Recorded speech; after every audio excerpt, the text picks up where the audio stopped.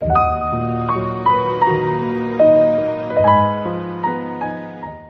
brothers and sisters, wishes in the mighty name of Jesus. Jesus is our Redeemer. There is no salvation in any other, for there is no other name under heaven given to men by which it is necessary for us to be saved, except the Apostles, chapter 4, verse 12. Christ died for us, therefore, having been justified now by His blood, all the more so shall we be saved from wrath through Him. Romans chapter 5, verse 9. The God of all graces, who has called us to His eternal glory in Christ Jesus, will Himself perfect, confirm, and establish us. 1 Peter chapter 5, verse 10. You are of God, and so you have overcome him. For he who is in you is greater than he who is in the world. 1 John chapter 4, verse 4. So be humbled under the powerful hand of God, so that He may exalt you in the time of visitation. 1 Peter chapter 5, verse 6. You are listening to the voice of the gospel. The voice of the gospel.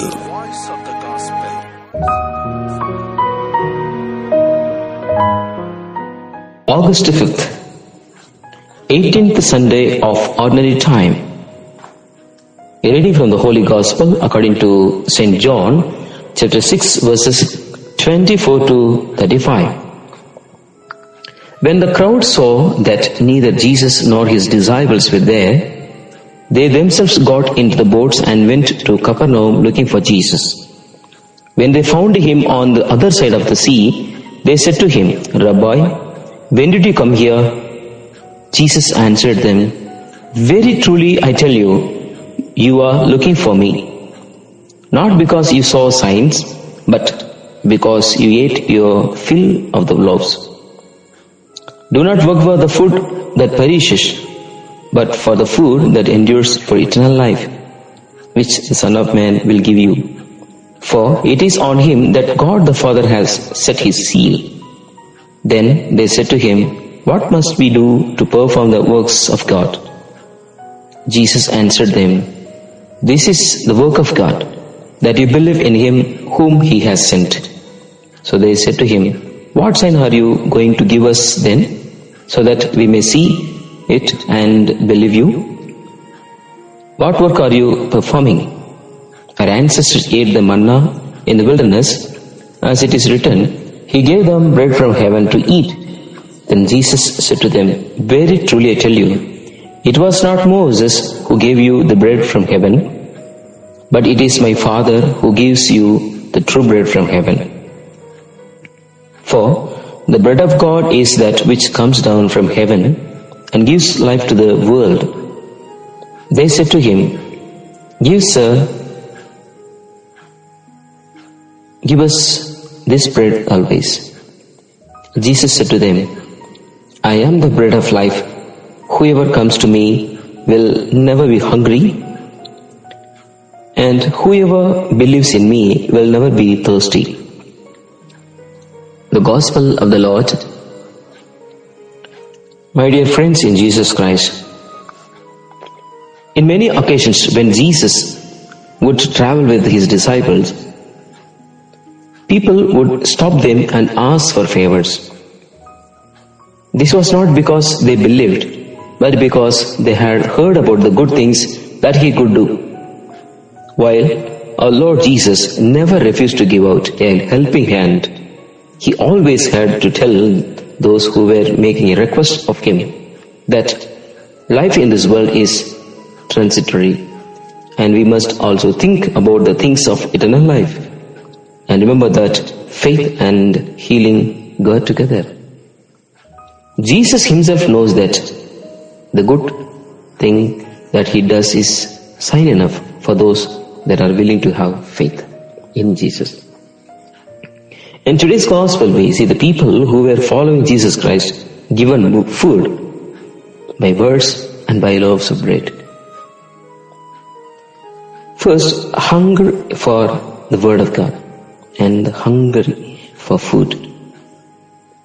The people remained and sought out Jesus, who explained that food perishes, but the Lord is eternal, and that His bread will sustain them forever, and that they must have faith in Jesus.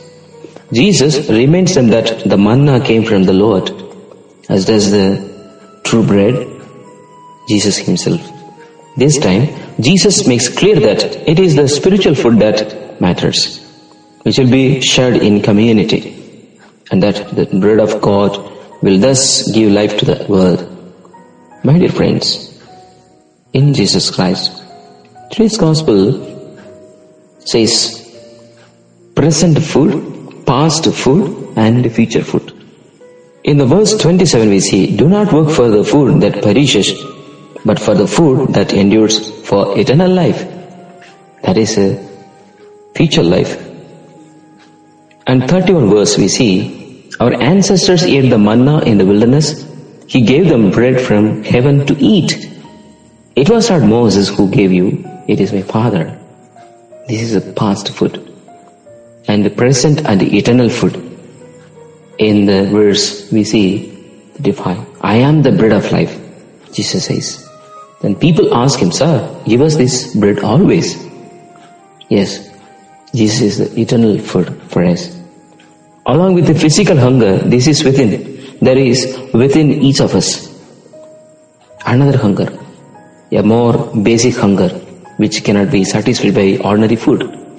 It is hunger of life, a hunger of eternity, nostalgia for God. The sign of manna was the proclamation of the coming of Christ, who was to satisfy our hunger for eternity by Himself becoming the living bread that gives life to the world. By giving Himself, Jesus does not temporary nourishment. He gives us the eternal bread of His word. It will nourish and give life forever. So my dear friends, today Jesus invites us to come to Him, believe in Him, look upon Him, be drawn to Him, to hear Him and to learn of Him. Without knowing Jesus, how can we ask Jesus, please give us this bread always, as they had give more value to the bread than its provider. We needed to look upon Jesus. We needed to go near to Jesus and experience each and every day in the Holy Eucharistic celebration. Amen.